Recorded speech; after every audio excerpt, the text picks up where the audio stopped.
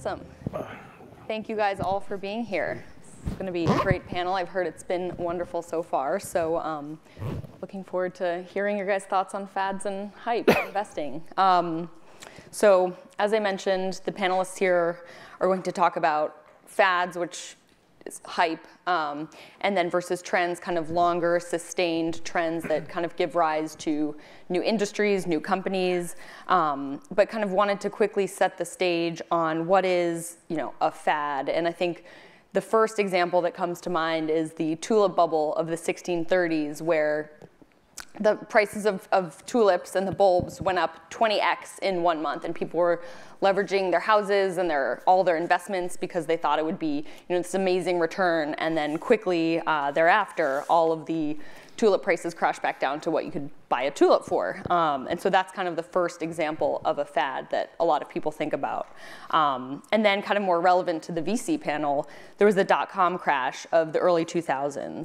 In 1999, 25% of the companies that went public doubled their value in the first day of trading. So it was crazy. Everyone was making money, and then all of a sudden it stopped because by the end of 2001, a majority of the companies that had gone public had actually folded.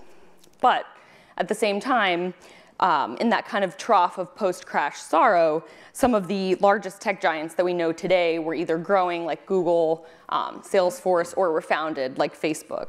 So I'd love to start with the panelists introducing themselves, saying their names, where they work, what they focus on, and then also the first word that comes to mind when you hear the word fads in investing, and one word that comes to mind when you hear the word trends in investing.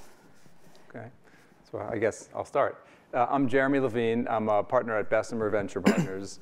And we do investing in little tiny seed companies that might be a person and an idea on a napkin, where we might invest $50,000, or we invest in much larger, more mature businesses that still have a ton of growth, where we might invest $100 million, and we're somewhat indifferent and do everything in between.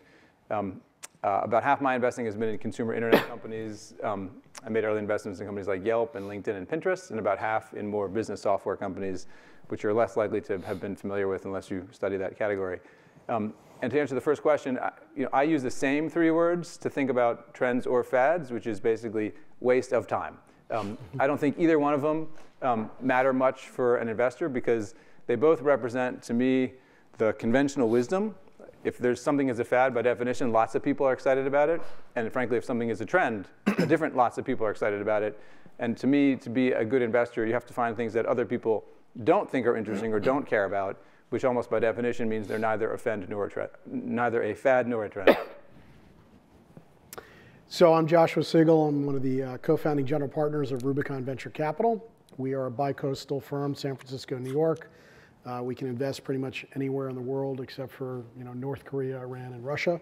So we pride ourselves on that. We do check sizes of $250 to $500K to start, up to $2 million. And we're a generalist firm. So we'll invest in enterprise SaaS companies, fintech, hospitality tech, insurance tech, logistics tech, and then a lot of direct-to-consumer brands. So my background is as a former banker, real estate developer, and I'm also a former professional chef here in New York. So a little bit about my background. We also invest late seed and Series A, so definitely further along than the cocktail napkin type of stuff, but we will connect with entrepreneurs at that level, but we like to see a good amount of execution. In terms of fads and trends, the words I would use would be fraud and waste. So we typically don't like to see that. And it goes hand in hand with what a VC's job really is, which is to see things 3 to 5 years out. So stuff that you hear about in the news today, all of us here have already seen or tracked for a number of years typically. So we're ahead of the game, right? And just like Jeremy said, we want to be in stuff that nobody else knows about, or that a lot of other people have passed on and maybe they didn't see the light. And what you have to remember is a lot of great VCs also passed on the Airbnbs of the world, the Facebooks of the world, the Ubers of the world, things of that nature. Any of you who have ever been in banking or know bankers, if Uber had been born in New York, it would have gotten funded in about 5 minutes, right? Because we've all dealt with the black car situation, right? So different kind of mentality on the West Coast. Still got funded, but took a lot longer, right? So just it's part of the mechanics. Hi, I'm Jonathan Keidan, founder of Torch Capital. We're, Sam and I work together. We're a early stage consumer-focused fund, do seed and A primarily, New York-based. We do a lot in New York and LA. I was actually an entrepreneur most of my career, sort of was investing on the side and finally made the transition. First money in Compass and ZocDoc and Sweetgreen and Acorns and sort of companies like that. A lot more platform and or CPG.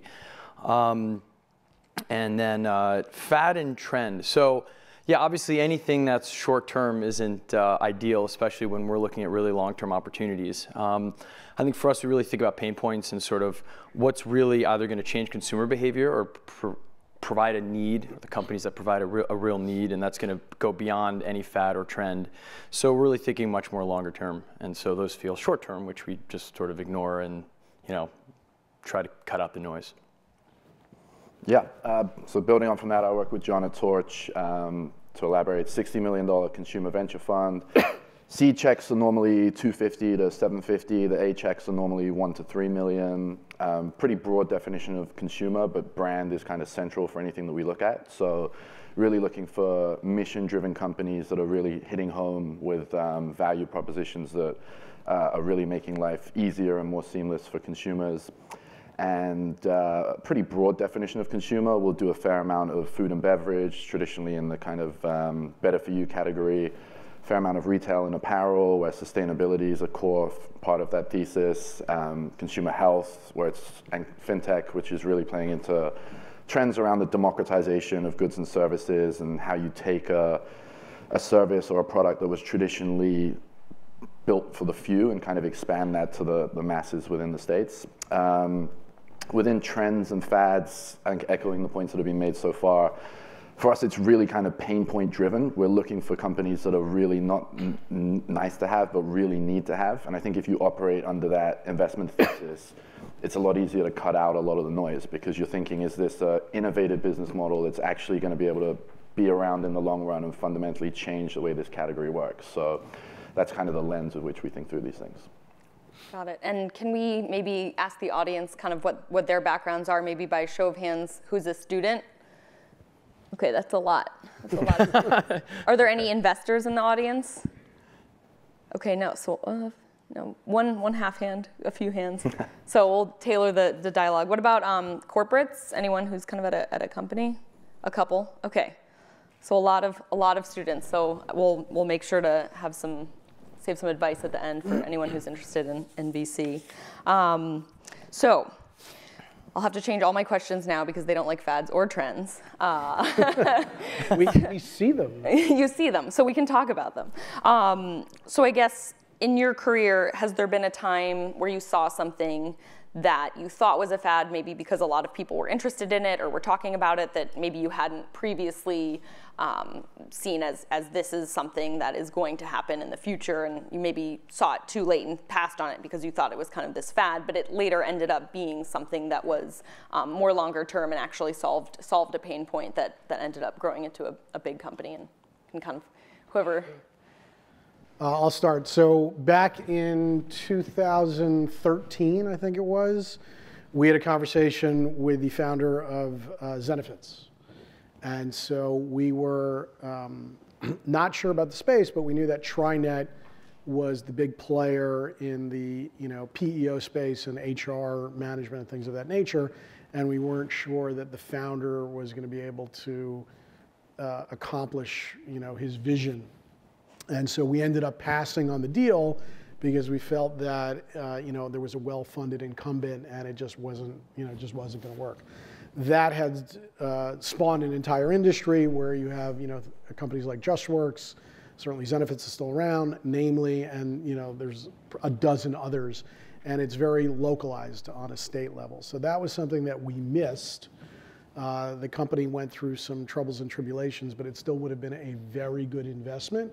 When we looked at it, though, it was seed, and we don't do seed, right? We want to wait later. But that was something that we didn't identify early, and it was a missed opportunity.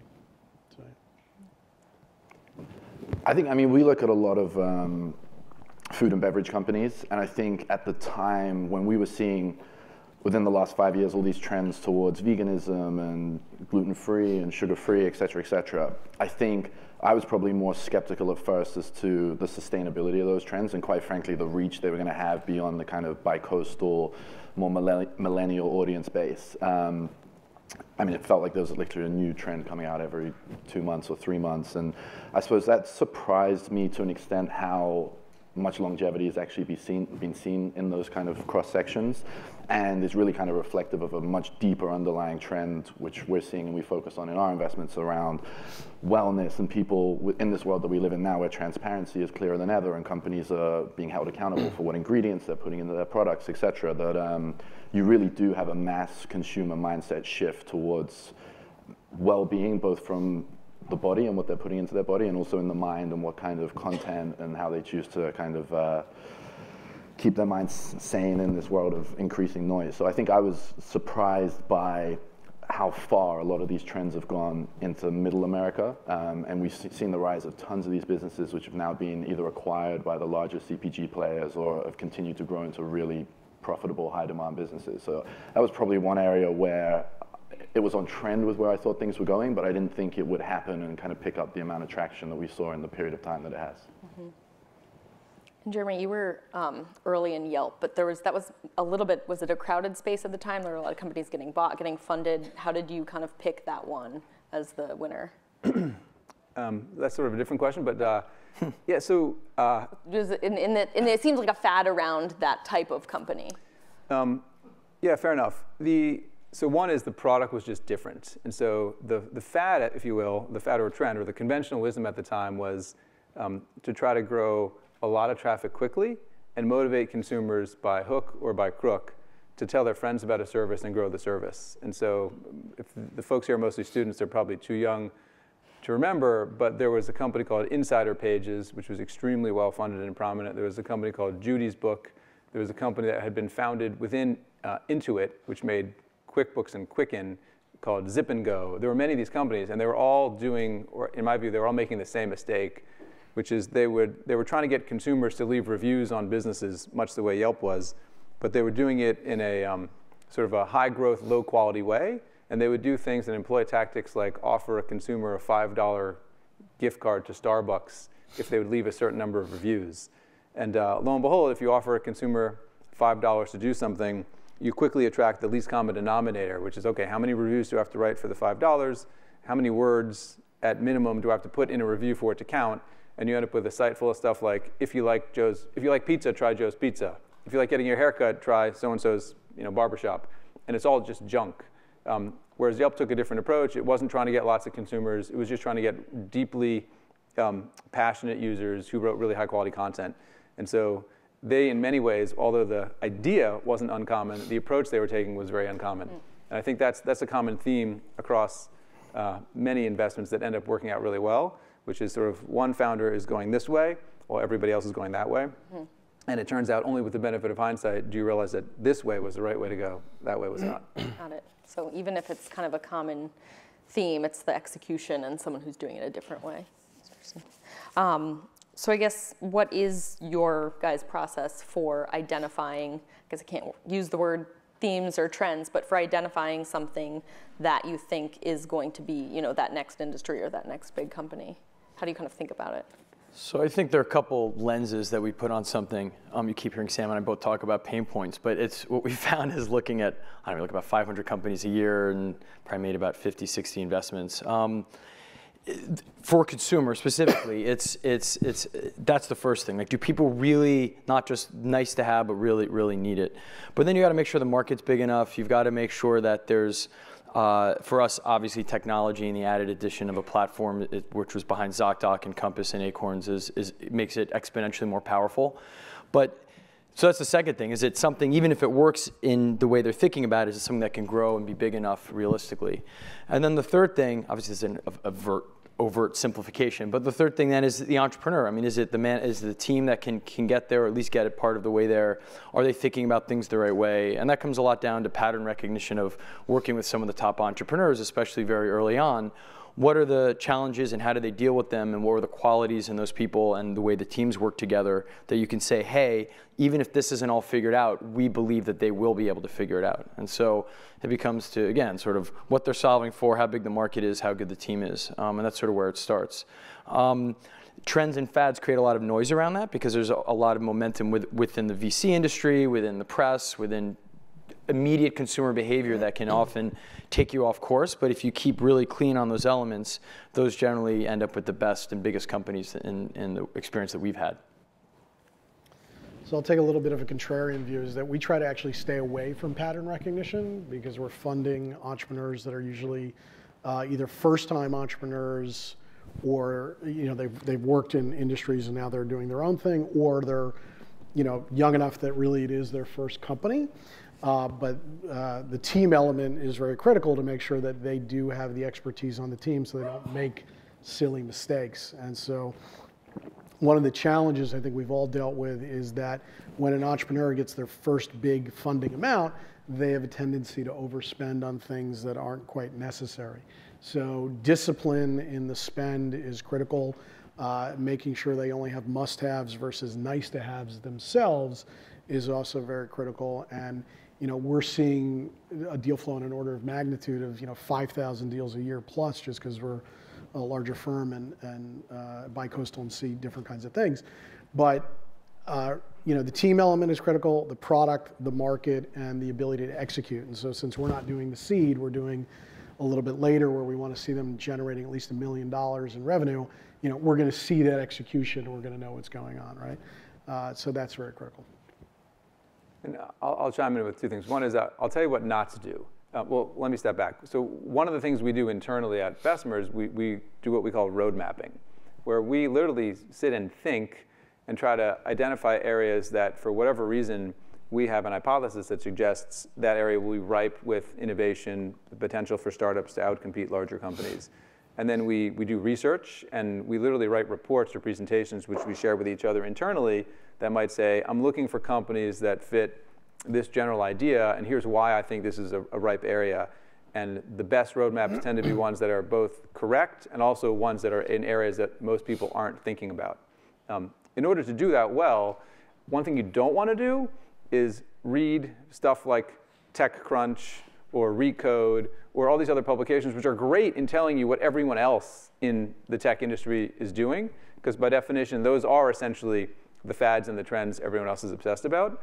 And the thing that we spend some time doing, but also are looking for when we hear pitches from entrepreneurs, is what are the problems people are facing, either in their lives as consumers or in their lives at work, that are unsolved. And many of the best ideas have come from an entrepreneur who was just really frustrated about something in his or her work life or personal life that they set out to solve. And sometimes they set out to solve them on purpose. Other times they ended up sort of solving that problem. And almost every one of the great companies emerged in just that way. And so looking for problems as opposed to what's hot or what's interesting is a much better way to go. Mm-hmm. And this wasn't one of the questions I prepared, but kind of in all of these answers, a lot of what I heard is it's a lot about the entrepreneur and the kind of people and how they think about it and how they execute against that. So how much, when you're looking for a company, do you look for kind of how the business model works, and how much do you look for how the entrepreneurs are solving the problem and thinking about it? I think a lot of it depends on the stage that we're looking at as well. If we're looking at stuff which is earlier and kind of seed and pre-seed, then in my opinion, the team's much more important to see if these people are actually capable of taking this from idea through to actual end product. I think as you get further down that curve, the KPIs and the metrics do a lot more of the talking. I think, slight tangent, but in this day and age with where we are in the economy and where kind of purchasing power is at this point in time, we're particularly really focused on the customer acquisition side of things. And a lot of people, it's very simple for a lot of these direct-to-consumer businesses where you can break it down as simple as a CAC to lifetime value basis. But I think looking for entrepreneurs who are really creative around customer acquisition and not being over-focused in one particular channel. Roman, which is one of our portfolio companies, they do a terrific job at diversifying their customer acquisition strategy. A lot of the companies that we've seen that are kind of over-indexed in particularly Facebook or Instagram, as the algorithms changed last year and as more competitors enter the market, you essentially have more people going after a fixed audience base, and that essentially pushes up the CACs, brings down your contribution margin on the business. So for me at the moment in particular, I'm thinking through over the next 12, 18, 24 months, there's a lot of companies that we would have probably invested in 2 or 3 years ago, but when we think through, if we were to see a turn in the economy, is this a business which is likely to experience inelasticity with demand, and how much gross margins does this business operate with that gives a big enough buffer that if you see customer acquisition costs rise, you still have a fundamental healthy business underneath it. So, but I think to the original question, a lot of it does come down to stage, but what I've seen continuously is some of the most innovative business models are also the most complex to pull off. And if you're dealing with folks who know that industry exceptionally well and have the relationships to navigate those hurdles, I think the likelihood of them overcoming it is much greater than someone who's less versed in that space. So I would concur with everything he said. I would just add from an enterprise standpoint, only because we look at direct-to-consumer, but also enterprise tech, a lot of it has to do with the customer acquisition, not just the cost, but the timeline and the cycle. So you could have a great leadership team, technical co-founder and a visionary strategy, but unless you have a head of sales who may or may not be the CEO, but it typically is a separate person that can execute on that vision, you're going to die. You could have the best product, but not be able to sell it, or it takes a long time to sell, and you've got a real problem on your hands, right? So your sales cycle is critical. I would say the team element overall, though, is a vast majority of what we look at, along with the product and, of course, the market. The key there is there may not even be a market for some of this stuff. You may not know that the market exists. Like, who thought Slack even existed? Like, why would you even need a product like that? And now it's a multi-billion-dollar company. And so things like that, the market develops and you just have to see it. The critical element for us, and I think it's true for all of us, is that the companies have to meet certain key performance indicators in order to get to the next round of funding, because cash is king. So if you run out of funding, you are dead, right? And so you want to make sure that if you're funding them, they're going to meet the milestones that they have stipulated such that they're attractive to the next fund, right? I'll add one last thing. So on this sort of business versus team or founder question, the way I like to describe it is imagine, and most of the folks here were students, so most of them probably are not married, but imagine being told you have 30, you're going to meet somebody, and then you're going to have 30 to 90 days to decide if you're going to marry that person. It's sort of ridiculous. And so the irony with investing in startups is that the long-term success of the startup and the outlier outcomes that you're hoping for are driven almost entirely by the team.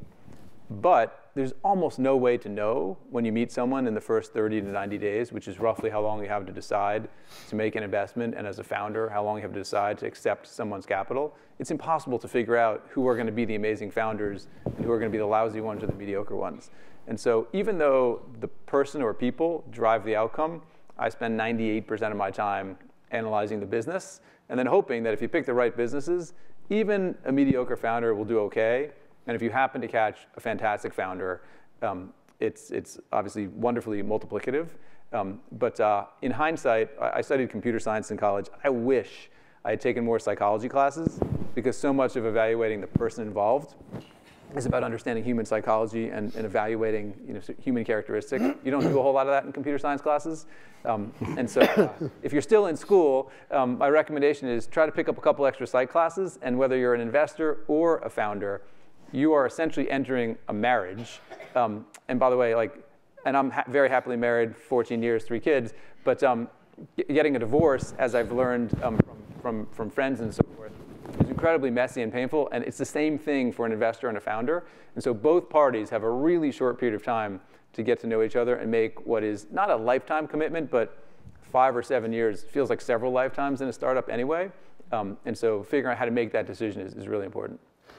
I'd like to add, it's a lot easier to get a divorce than it is to divorce an investor, or to get an investor off your cap table. To get out of an investment.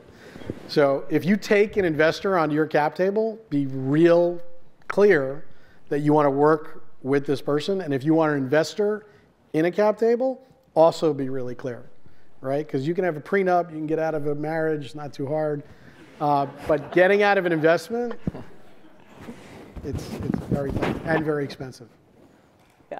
Our investor said the same thing to us. And I don't know if it's the same in New York, but in California, it's easier to get a divorce than an investor off your cap table. So I guess kind of to that end, and I want to leave some time for questions too.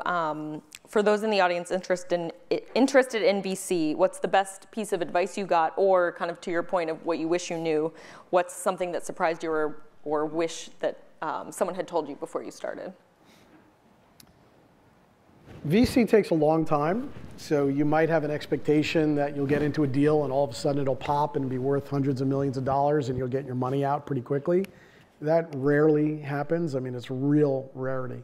So you've got to be really patient in VC, and you have to be able to accept a lot of disappointment because you might work on a deal for a month, 3 months, whatever it is, and it just doesn't happen.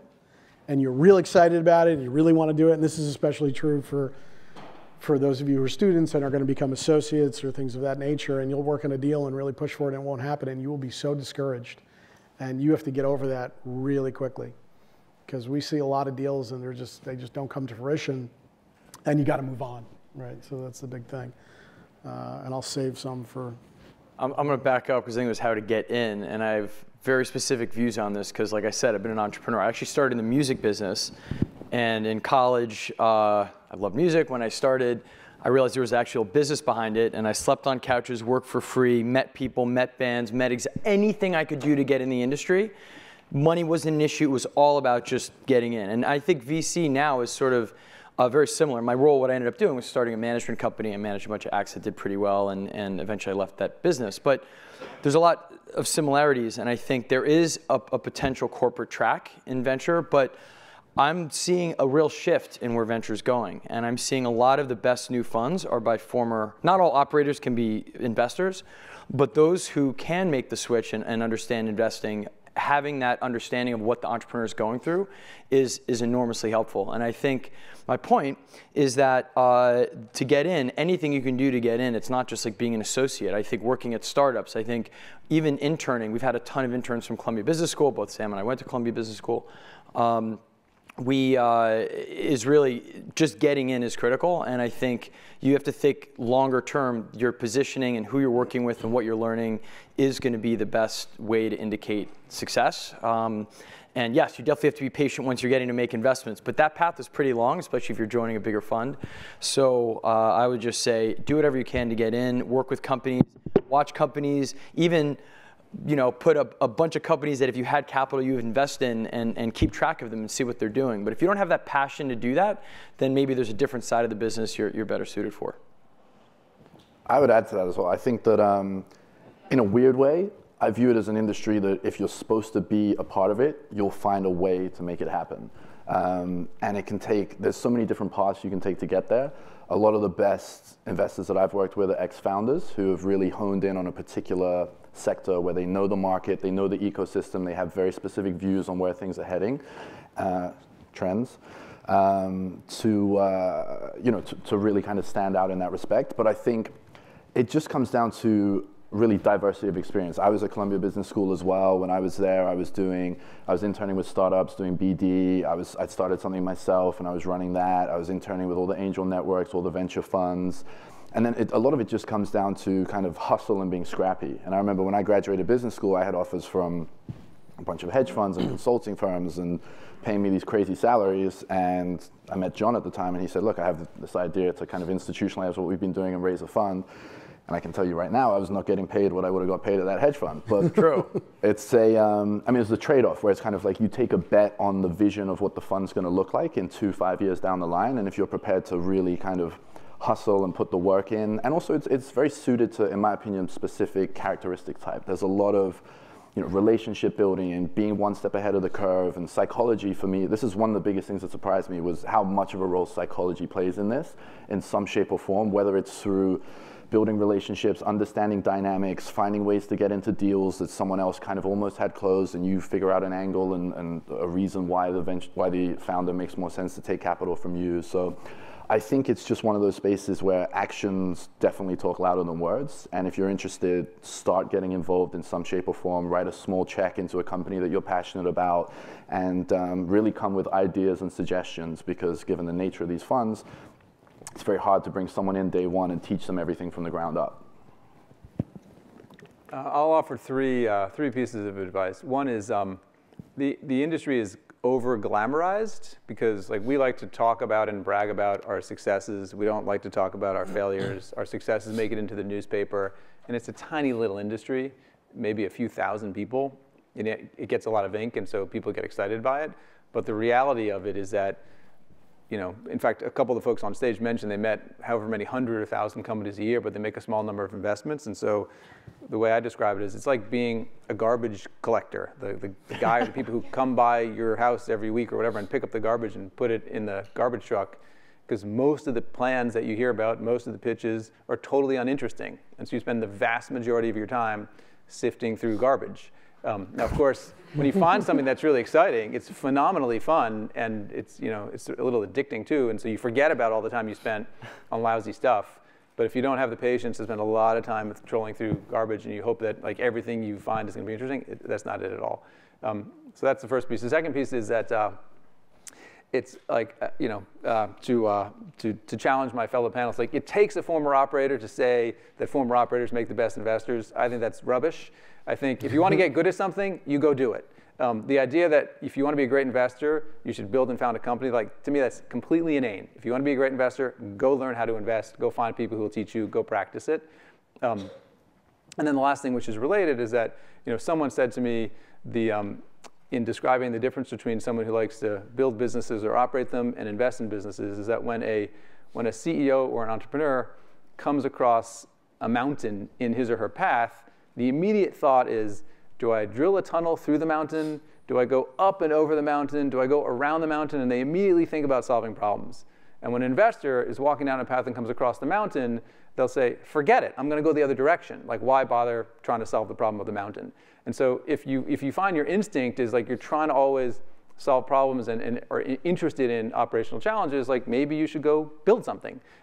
If what you're trying to, if your mindset is instead trying to say, well, where are the best opportunities where for the risks involved there are the most interesting rewards, then go be an investor. And in my mind, the two are barely related, and that the one thing an operator can do, and by the way, I never operated anything. I've been doing this job for almost 20 years. I had 3 jobs before it that lasted 2 years each, so they're essentially irrelevant at this point. And as an investor, as I said, it's all about getting experience investing, and ultimately, a really great founder wants a coach or a set of coaches who can help him or her think through challenges that they may have also had. I can't do that. I've never run any company, but what I can do is I can help those founders find people that they can get that advice from, who may or may not be investors. Most of the time, they aren't. In fact, they're still in it, trying to operate and work on some other company. I'd like to add just one other thing.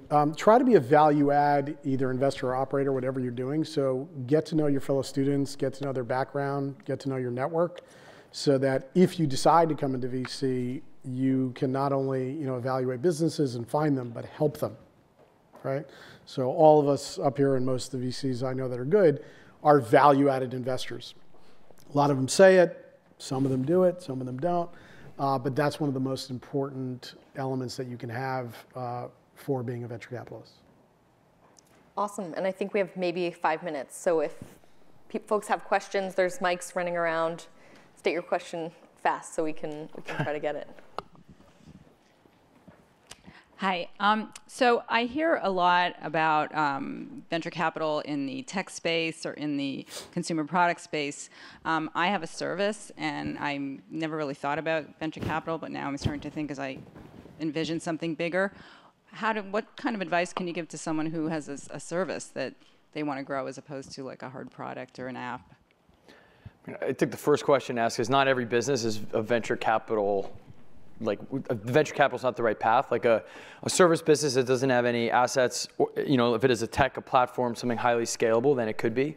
But like a consulting business is not venture, that's not the right capital source of venture capital. Certain things are just great businesses and then great for founders, and there are other types of investors. So it's first has to be something that, venture capital is really focused on really big outsized returns. So something that can grow to massive proportions. A lot of businesses aren't that. So that's the first thing. Is venture capital the right path for funding? There are many other funding sources beyond that. And then I think the second thing is through networks or whatever, meet some folks at funds and just get their, ask that question to them and maybe give them a quick outline. I mean, so I invested in Sir Kensington's, the ketchup company. It was an analyst at McKinsey. I was working for Jack Welch, the former CEO of GE, when I left, and I tried to hire Mark as my right hand, and he ended up, which was an amazing job. He worked with us directly, and he turned me down because he wanted to start a ketchup company. And I said, that's a stupid idea. And then he's like, okay, well, you don't have to invest, but as my friend, would you just read the business plan? And I read the business plan, and it was phenomenal. He thought through so many things. He called so many, sort of where the consumer behavior was going. He really nailed it. And so I ended up writing him a check and helping put his whole round together. So, if he just told me on the street, I'd have said no way. But when I understood how he was thinking about it, and we sold that to Unilever for a lot of money about a year ago. So just start with your friends. Doesn't have to be a partner. It can just be anyone in venture, and they can start giving you perspective on if you think they think it makes sense.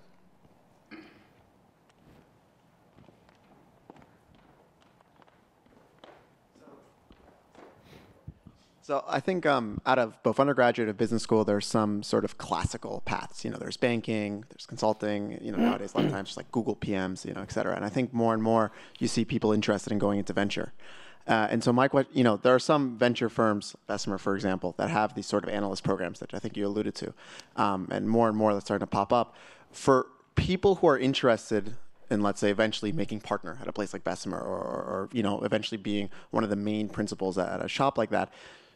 Would you recommend to all the panelists kind of going in from the ground up through like a sort of an analyst level, or more through some other forms of financing, whether it's banking or sort of the operator path? Are these all viable paths? I've heard before that maybe the analyst starting from the bottom doesn't really work in terms of rising up in a VC firm, that they're sort of capped, and then bankers and operators are the ones who kind of get in over that. What's the kind of truth to that, and what would your advice be? Thank you.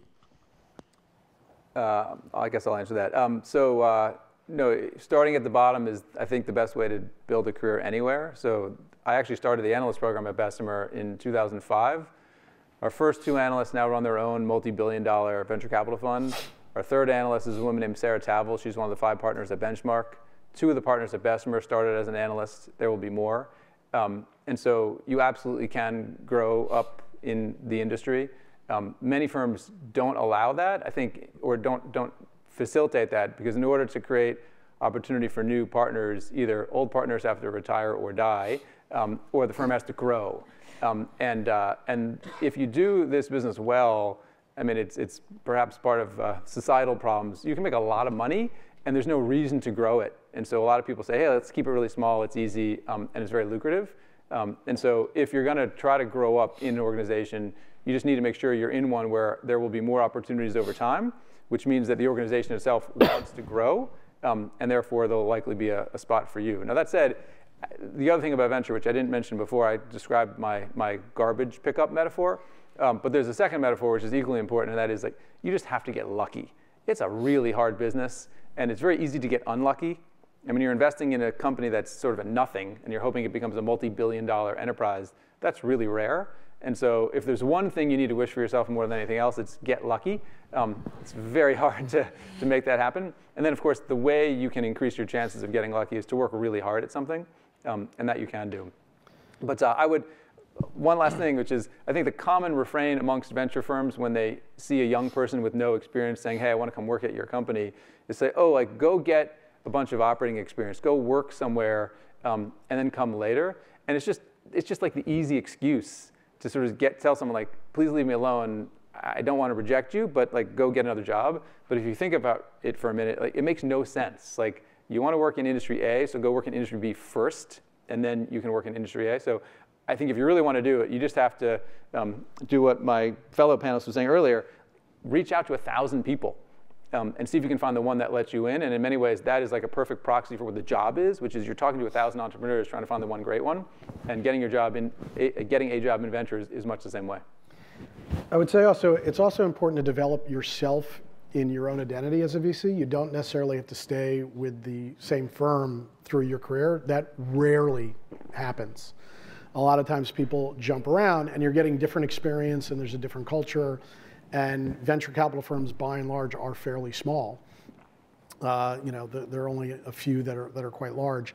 And so it's probably even a bit easier to start as an analyst somewhere and then get hired as an associate somewhere else. A lot of VCs actually don't even have analysts. Like, we don't need that necessarily. And not even all that many have a lot of associates. But they, of course, are an integral part of the system. Get to know the associates first. Like, don't even bother talking to the GPs. We don't have the time. Talk to the associates, find out how they got in as well, right? And so that could be a great way to go in. And it's their job to talk to you guys as well, right? As well as, fielding all the garbage. But if you want to do it, bring ideas. Don't just say, hey, how did it go? Like, find, I have 3 companies I've been following I thought you'd be interested in. Or even if if they hate them, that's great. You're going to learn a lot from that. But you've got to, it's hustling on 2 fronts. It's getting in with the people, but also hustling for ideas and thinking through, what value you're going to add to the person you're meeting with. Even if it is meeting an analyst at a firm that you're asking how they got there, bring ideas. So with that, we are at time. Thank you, everyone. Thank you to the panelists. Everyone.